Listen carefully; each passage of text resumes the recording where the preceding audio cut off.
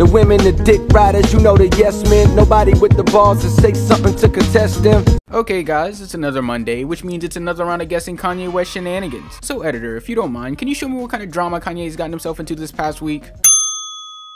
Oh dear God. Well guys, looks like we've reached peak insanity with the veteran rapper, and now he's at the point of no return, regardless of his intentions. So let's take a very disappointing run through all the mess he's gotten himself into, and try to predict if this will make or break his future. Which it probably won't, but still.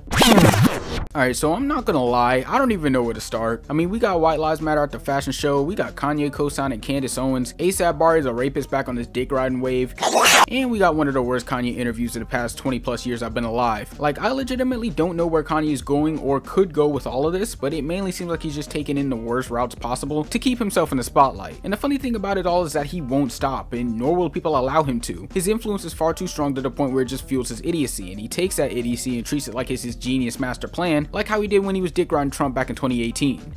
But I guess when it comes to this situation now, instead of him just advocating for controversial figures like how he did a couple years back, he's now became the main controversial figure with other controversial figures backing him, and it's all for reasons unknown. And people keep saying, oh, he's just bipolar, or it's just his mental health, but hot take guys, I'm pretty sure Kanye has more than enough money and resources to get the help he needs, but instead in usual Kanye fashion, he'd rather say everyone's wrong and place himself on a higher pedestal than where he was at before. I mean, I get mental health is an important thing, but how long can you use it as an excuse for someone who can get the help but obviously doesn't give a shit to actually do so, and instead would rather fuel his ego? Like, let's take a look at this whole White Lives Matter debacle, right? Like, it's wild that he does this now when not even a month ago he was acting like the biggest advocate for black empowerment and Black Lives Matter. I mean, the dude was even crying on social media about his black kids and black fathers when he was getting sidelined by Kim Kardashian. But now the tables have turned. This nigga done switch teams. This nigga did us dirtier than William O'Neal. And then of all the people you link up with, you choose Candace Owens, the same nigga that thought Hitler's only problem was that he spread his power beyond Germany and not the countless slaughter of Jewish people because nah, he was gonna make things run well. What? But at the same time, I'm not surprised because if you take a quick look at his Twitter recently, he has also proven himself to be pretty anti-Semitic, so there's that. And let's not forget the god-awful interview Ye had with Tucker Carlson, which you could also call Kanye's worst impression of a Michael Jackson voice. I mean, there were so many moments from this interview I couldn't even be able to fit into my usual 4 to 5 minute segments. I mean, the dude says he wasn't stalking Kim and Pete when he moved next to them, like he doesn't have a whole music video of him decapitating Pete's head off, and then the constant harassment Ye dishes out on Instagram towards them while calling Pete out of his name. Like, if adding all that together doesn't equate to stalking, then it at least has to equate to a grown man being extremely bitter. But I guess the good news throughout it all is that at least there are people who don't co-sign Kanye's idiocy, ranging from Gigi Hadid to Tremaine Emery, the creative director of the Supreme brand. With Tremaine, it's definitely the most interesting because he laid out a big bombshell about the late Virgil Abloh and Kanye's relationship, basically saying over time it became fake and that Virgil didn't even want Ye at his actual funeral that was held at a completely different location because Kanye is just that much of a cunt. And it's crazy because there was a certain point in which Virgil was Kanye's fashion protege, but then he grew to being the next idol in the fashion industry, which I guess is something Kanye didn't like because apparently after he died, he instead went to shit talk him in private messages. But just because there are people that hate him doesn't mean that there aren't people that will still gargle his nutsack until the Yeezys come home. Prime example being ASAP Bari, the disgraced member of the ASAP mob, full-time dick rider and convicted rapist. And it seems that he's used his influence to get Kanye to shit talk ASAP Rocky on Instagram, which now for absolutely no direct reason gave Ye another enemy. So there's that.